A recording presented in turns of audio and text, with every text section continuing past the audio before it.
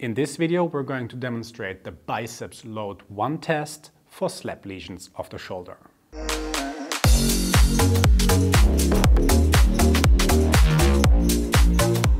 Enroll in our online course now. Link is in the video description.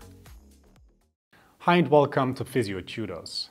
SLAP stands for superior labral tear, anterior to posterior, and mainly occurs in the overhead throwing athlete. Isolated slap injuries are unusual and mostly occur together with other disorders such as rotator cuff tears and instability. As we know that the labrum acts as a passive stabilizer to deepen the glenoid and prevent subluxation of the humeral head, mechanisms of injury are often related to traction, acute traumatic, often overhead events, the peel-back mechanism, or heavy lifting. A systematic review with meta-analysis from Szymanski et al. Suggests that for a diagnosis of slap tears, direct MR arthrography is the preferred method. In 2017, Somerville et al. Assessed the diagnostic accuracy of physical examination tests to diagnose slap tears.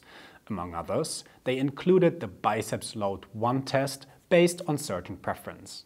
The test yielded a sensitivity of 11.9% and specificity of 87.5%, which again translates to rather poor likelihood ratios, and which is why the clinical value of this test to assess slap lesions in isolation is to be regarded as weak. To conduct the test, the patient lies in supine position. The examiner sits at a right angle at the height of the shoulder to be assessed.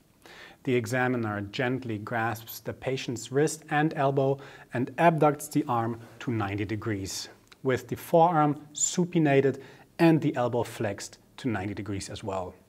The patient is instructed to relax as much as possible, and the examiner first performs a shoulder apprehension test. When the patient becomes apprehensive to further external rotation of the shoulder, the external rotation is stopped. The patient is then asked to flex the elbow against the examiner's resistance. Make sure here not to change the degree of abduction or external rotation. Ask the patient if this maneuver changed the apprehension at all. Make sure that the patient doesn't pull the entire upper extremity, but that they just bend the elbow against resistance.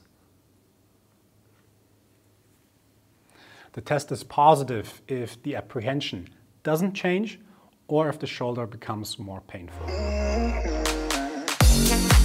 Slap lesions form one differential diagnosis of rotator cuff related shoulder pain.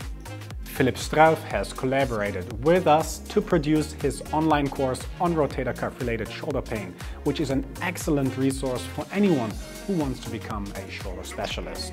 Check it out at the link in the video description down below.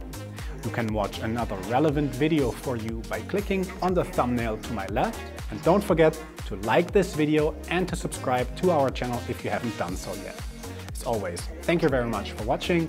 This was Andreas for Physiotutors. I will see you in another video. Bye.